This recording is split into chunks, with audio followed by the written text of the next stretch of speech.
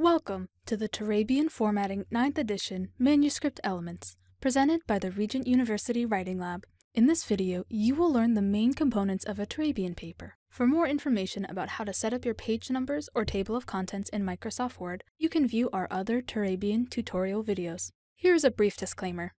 Your professor has the final word on all style manual requirements for the class. The policy of the University Writing Lab is to refer students to their professor, their course syllabus, and their style manual. All Turabian formatting papers submitted within your class, regardless if you are an undergraduate, graduate, or doctoral student, will utilize the standard class paper title page.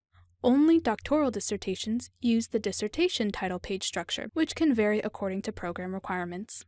This is what a standard title page for a dissertation looks like. It is included here to show you the differences between it and the title page for a class paper. The title page for a Turabian formatted dissertation may include the title of the manuscript, school information, student name, and date of defense, amongst other things. However, for all class papers submitted in Turabian format, your title page should look like this. The title appears centered at the top third of the page and is double-spaced and bolded. Also, your name, course name and number, and date should appear centered at the bottom third of the paper. That information should also be double-spaced, and each element should appear on a separate line. Please note that no information appears completely in the center of the title page. The title page, table of contents, and any other preliminaries that your document may include, such as acknowledgments and dedications, together make up the front matter of your manuscript. The pages of the front matter are numbered differently than the rest of the pages in the manuscript. The title page, although considered the first page of your document, is not labeled as such. No page numbers should appear on the title page of a Turabian paper. All other front matter, including the table of contents, is numbered using Roman numerals and located at the footer of your page and centered.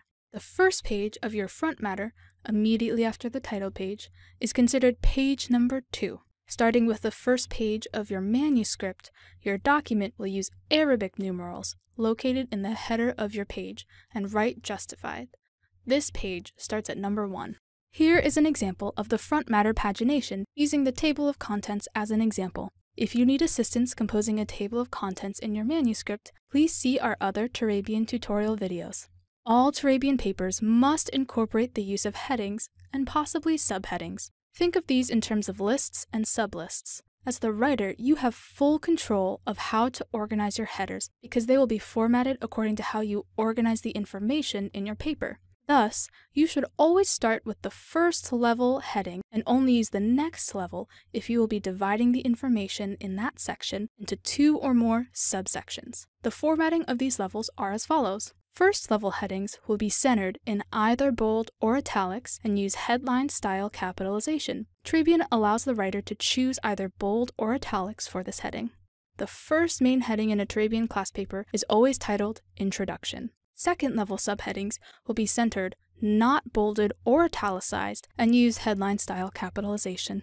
Third level subheadings will be flush with the left margin in either bold or italics and use headline style capitalization. Fourth level headings will not be bolded or italicized, flush left with the margin, and use sentence style capitalization. Fifth level subheadings will be italicized and use sentence style capitalization. They are indented 1/2 inch from the left margin and begin on the first line of a new paragraph. Here is what the first level of subheading looks like. Here's what a second level subheading looks like. With a Turabian formatted manuscript, a second level heading appears centered, not bolded, and all main words in the title are capitalized. Here is what a third level subheading looks like. If you choose to bold the first level heading, the third level heading will be italicized, flush left with the margin, and all main words in the title are capitalized. But if you choose to italicize the first level heading, the third level subheading will be bold, flush left with the margin, and all main words in the title are capitalized. Remember, the main point here is to apply your choice consistently throughout your document. Appendices contain essential supporting material that cannot be easily worked into the body of your paper. Examples include tables and figures that are too large to include in the text, forms to collect materials, copies of documents not commercially available, etc. They appear after the last page of content in your manuscript, but before any endnotes you may be including, and the bibliography page. Label the first page of appendices as Appendix. centered at the top of the page. This should be bolded, and there should be 2 blank lines between this heading and the first line of the text or other material. Endnotes are usually only used with the notes bibliography style of citing sources. The author date style does not use endnotes. In the manuscript, endnotes appear after any appendices you may be including, but before the bibliography page.